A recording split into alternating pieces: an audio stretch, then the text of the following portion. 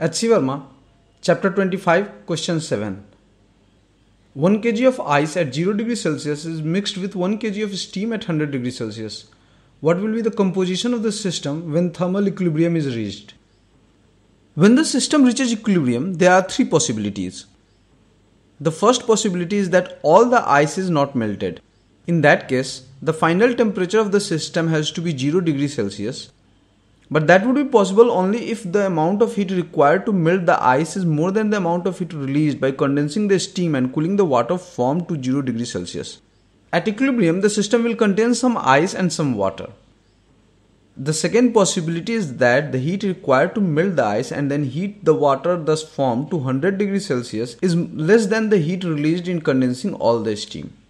In this case, all the steam will not condense and the final composition will have some uncondensed steam and water. Also, the final temperature of the system will be 100 degrees Celsius. The third possibility is that all the steam is condensed and all the ice is melted. The final composition in this case will contain only water and its temperature can be anywhere between 0 degrees Celsius to 100 degrees Celsius. Our first task is to determine what will happen in this question. In order to do that, we just calculate the heat released or consumed during different processes and see which one is greater. Let us first find the heat released in case all the steam is condensed.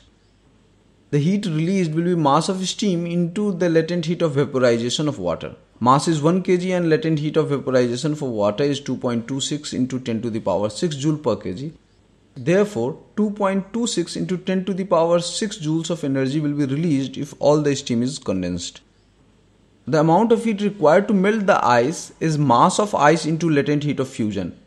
Since the latent heat of fusion of ice is far less than the latent heat of vaporization of water, all the ice will melt. Now we need to check if water formed by molten ice heats up to 100 degrees Celsius or not. The heat required in increasing the temperature of water to 100 degrees Celsius is mass of water into specific heat into change in temperature, that is 100 degrees Celsius. Putting the values, we get 3.36 into 10 to the power 5 plus 1 into 4200 into 100, that is 7.56 into 10 to the power 5 joules. As we can see, the heat required to melt the ice and heat the water formed to 100 degrees Celsius is far less than the amount of heat released in condensing the steam. So at the equilibrium, some of the steam condenses and all the ice melts and water formed is at 100 degrees Celsius. To find the mass of the steam that condensed, we can simply divide the heat required to melt and heat the water by latent heat of vaporization of water. That is 7.56 into 10 to the power 5 divided by 2.26 into 10 to the power 6, which is equal to 0.335 kg or 335 grams. Thus, the mass of water at equilibrium will be mass of ice that melted plus mass of steam that condensed, that is 1.335 kg. The steam remaining in the system is 1 kg minus 335 gram, that is 635 grams. Since all the steam is not condensed, the final temperature of the mixture is 100 degrees Celsius.